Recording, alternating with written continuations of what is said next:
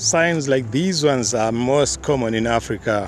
Wherever you go in the national parks, there are some signboards that warns you, that tells you what to expect and what to do, and also what not to do, because we have the untamed animals that are found within the national parks. So whenever you are walking on the national park, doing the walking safari, whenever you're walking in some of the tourist destinations, the towns like Kariba, we talk about Victoria Falls, we talk about the Kruger National Park, talking about the Jobe National Park.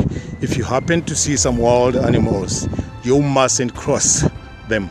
You mustn't walk through them. You mustn't get too close, not too comfortable, because they are wild and untamed animals. So you have to be cautious when you approach the animals and when you see the wild animals that are roaming around the streets of some of the African towns that you see. Yes, ladies and gentlemen, we meet again yet in another episode where we are talking about the subfamily Hippotraginae. Subfamily Hippotraginae, these are the antelopes that falls under the order Bovidae or the Bovidaes. So these antelopes have got horns that are curved backwards, the family Hippotraginae, and they look like horses, so we call them the horse antelopes. Under this tribe, the Hippotragini, we have the Roan, we have the Sable, the Addax, and the Oryxes. So we are going to discuss the Roan antelope. The Roan antelope is called the Hippotragus equinus, that's the scientific name. And with this antelope, we find the grazer. It grazes mainly on the medium to long grasses, and the males can weigh up to like 270 kgs, and the females can weigh up to like 210 kilograms. Their gestation period is plus or minus 287 days, and they give birth to one young one, and they are not seasonal when it comes to reproduction. They give birth to one young one throughout the year, and these animals can live up to like 17 years. That's in the world. Very beautiful animals, and they are specially protected in some countries like Zimbabwe because they might be facing extinction very soon. They are beautiful animals that are actually like tawny, brown, and they've got some black on their faces and the white as well. They are very beautiful animals that looks like horses. The sister antelope that we are going to talk about is the Sable Antelope, the Hippotragus niger. Hippotragus niger. Well, we continue now. We are talking about the Sable Antelope, the Hippotragus niger. The Sable Antelope, the Hippotragus niger.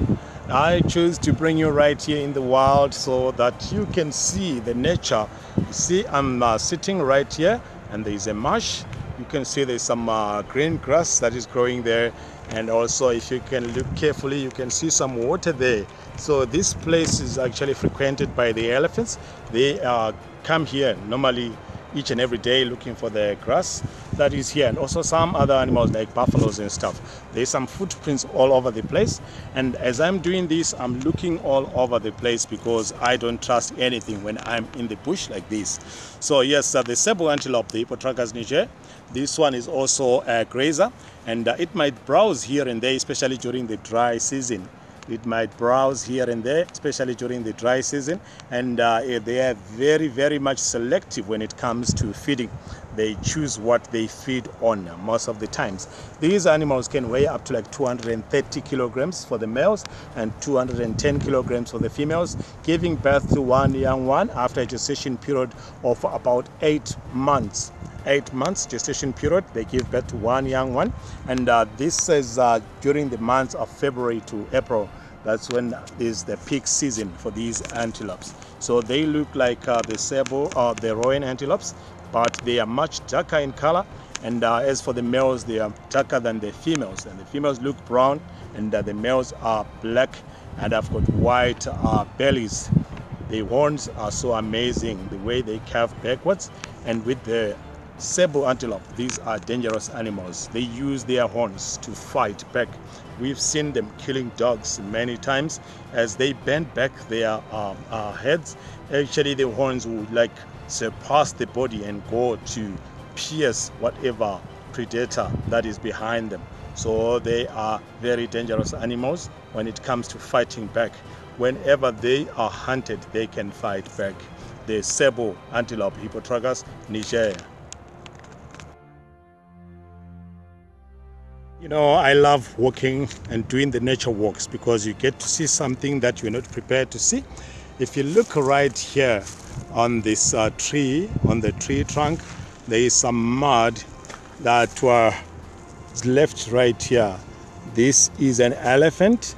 They normally come and scratch. They use the trees. They lean on the tree to scratch themselves. So it was after mud bathing when this elephant walked here and he actually scratched himself.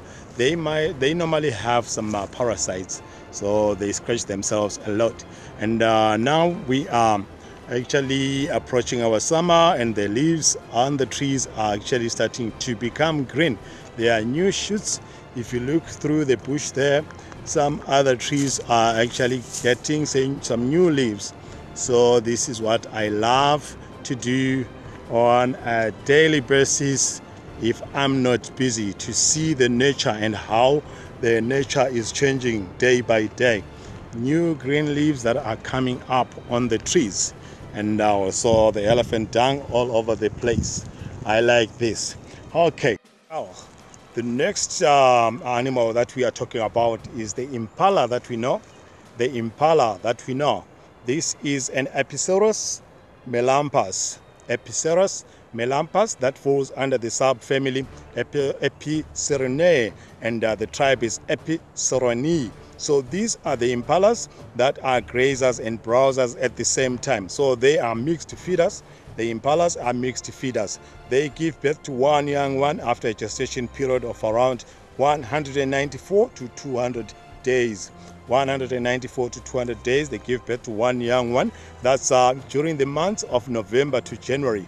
The peak will be at the end of November. That's when we start to have the green grass, and that's when they are much sure that the young ones will find the food that they can eat. And with the impalas, they have a tendency of holding back giving birth. So whenever there is drought, most of the times they would abort or hold back. Whenever there isn't enough food, they hold back to giving birth. So these ones can live up to like 12 years. That's in the wild. And the females can weigh up to 51 kilograms, and the males can weigh up to like 65 kilograms. So the males are larger than the females. And we normally see the males actually forming the bachelor heads. That's after the mating season. The males will go and group together, forming the bachelor heads, and the females will remain within the main head, which is the breeding head that comprises mainly of the females and the young ones, the breeding head. So with the impalas, they browse on a wide range of plants that, depending on the availability of food, whatever is there, they actually browse on it. So they are mixed feeders that browses on many types of plants. So they feed on the leaves of the trees, the twigs, as well as the grasses, the impalas. A very successive animal that is found all over Africa. You go to any country that you can think of, enter in the national park. That's when you get to see lots of impalas. Go to Hwange National Park in Zimbabwe, they will tell you that an impala is a Hwange goat because they are all over the place like goats.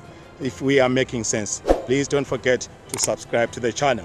Subscribing, don't forget to activate the notification bell, and once you do that, you will be notified all the time we upload a new video. And when you're watching our videos, please don't forget to give us a like, a thumbs up. That will help our channel to grow a lot. Thank you so much for watching, and I will see you in the next video when we'll be talking about the bovinae, the subfamily bovinae. Enjoy.